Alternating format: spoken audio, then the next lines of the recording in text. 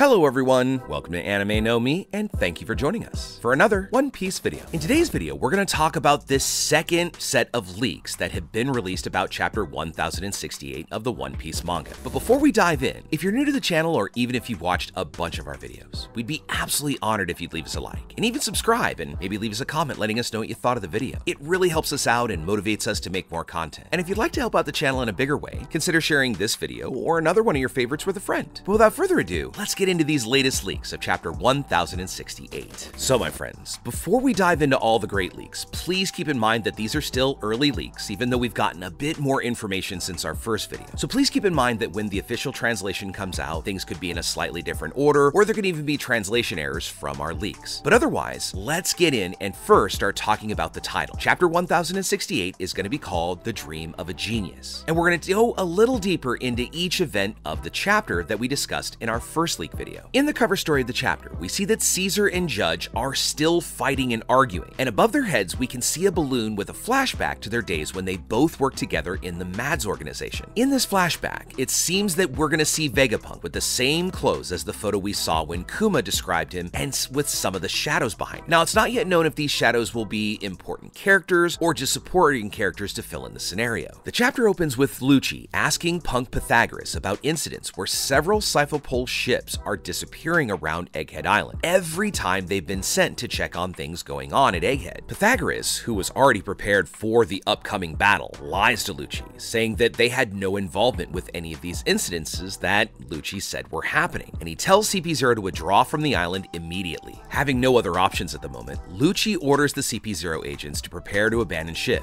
as they had begun their attack on Egghead Island. So the CP0 call in an S-Bear, which is a nickname that they've given to Seraphim Kuma. As the Seraphim Kuma approaches the CP0 agents, he seems to use the power of the Pawpaw fruit and transports them all to the island. And it even seems to be equal to the power of the real Kuma. However, it's likely that the Seraphim only possesses the power because of the change in the bloodline factor or lineage factor that Vegapunk may have made to all the Seraphim. Once the Seraphim Kuma teleports everyone to Egghead, the robotic sea beasts that had been previously surrounding CP0's ship begin to attack it, no matter if there was still living beings on the ship. The scene then moves to Kamabaka Island, where the revolutionaries are still stunned by Kuma's sudden attitude of trying to run somewhere that we still don't yet know. And Kuma uses the power of his fruit just like the Seraphim Kuma. This teleports the real Kuma to an as yet unknown location. But like most of us in the community believe, we think it's gonna be Egghead because the current events are completely focused on this island, which could mean that the next chapter we're gonna see Kuma, the real Kuma, helping take on CP0. As our scene heads back to Egghead Island, we next see Vegapunk revealing to Luffy that his dream was to provide free energy to all people, for the whole world in fact, and this way he could eradicate battles for power and resources. Vegapunk really seems to believe that this would make the world a better place, and it was even possible, because somehow he said he could feel the energy in nature, an energy that he could use to be able to distribute all over the world. But as his research drew ever closer to discovering this new source of energy, his research brought him closer to the mysterious ancient energy that was harnessed during the Void Century, an energy he couldn't learn about, but he needs to.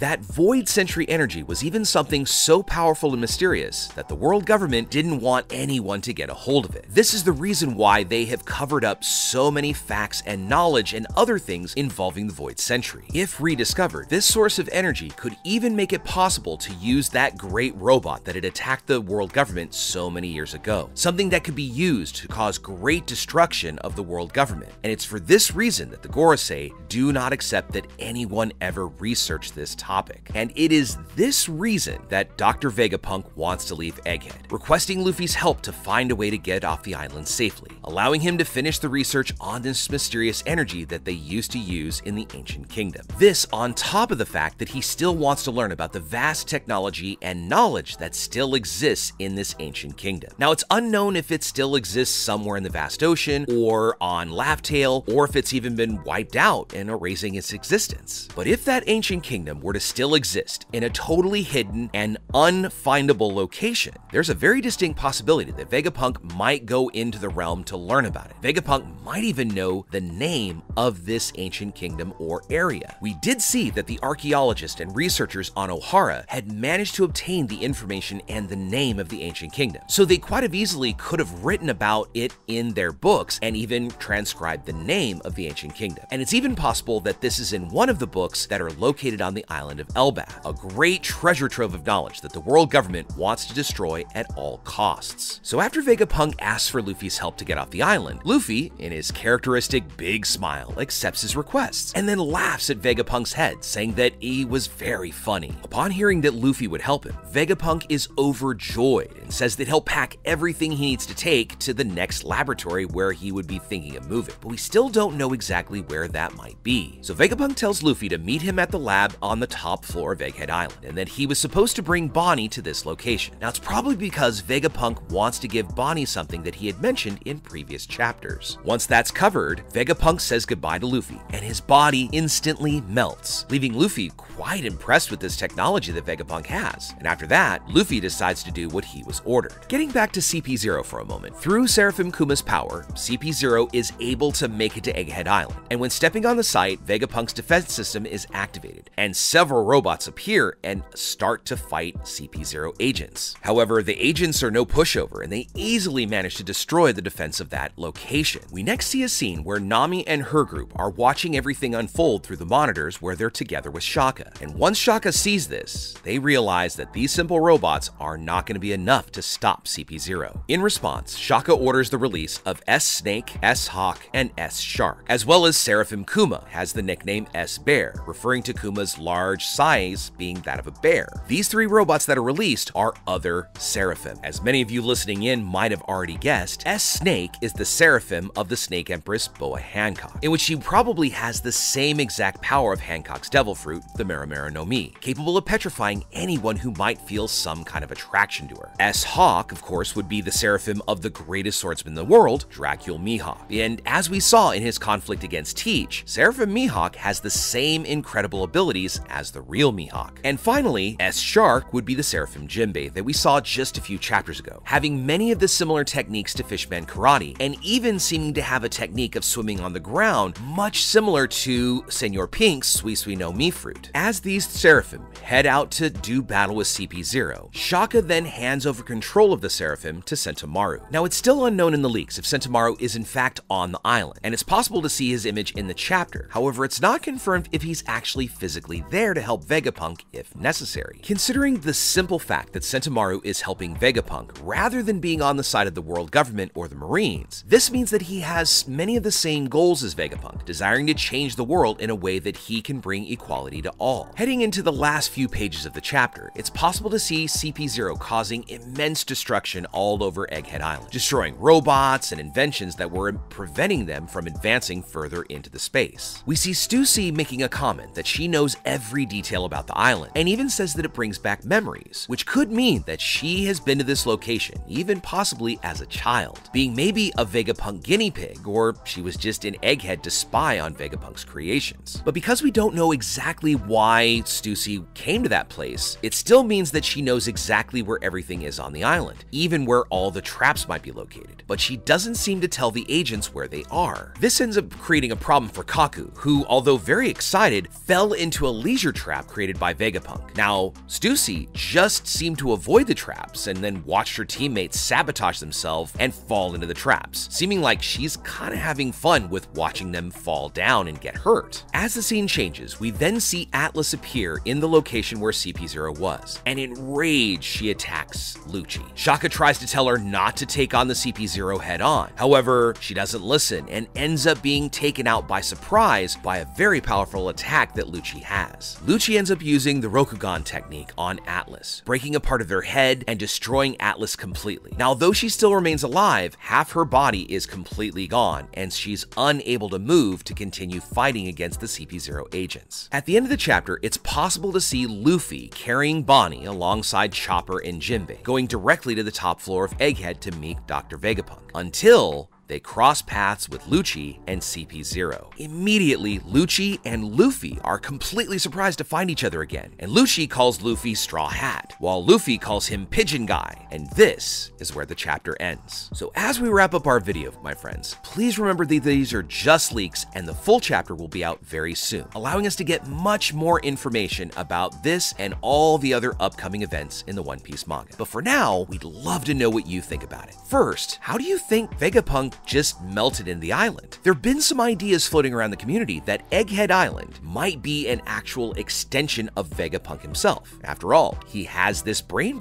fruit, and he has unlimited storage. So is it really impossible that the island itself is part of his storage system? Next, what do you think's going to happen between Lucci and Luffy? Now, a lot of people have thought that this is just going to be a throwaway fight and that there's no way that Lucci could have advanced as far as Luffy has, because Luffy has, after all, taken on some incredibly powerful opponents since the time skip. But again, we don't know what Lucci's been doing, or even if he's awakened his Zoan Devil Fruit. And although it's a basic Zoan type, that still doesn't mean it isn't a huge power. And finally, what do you think Vegapunk wants to give to Bonnie? Do you think it's a memory from Kuma, or a message, or something else? Let us know what you think about all this in the comments below. So as we bring our video to a close, I'd like to thank all of you so much for watching the video, especially those of you who made it all the way to the very end with us. Be sure you comment on any themes or ideas that you'd like to see in future videos. And also, since you made it this far, give us a like and hit that red subscribe button before you head out to take on the rest of your day. I really hope to see you all in our next video, and let's keep sailing this giant sea together. Take care.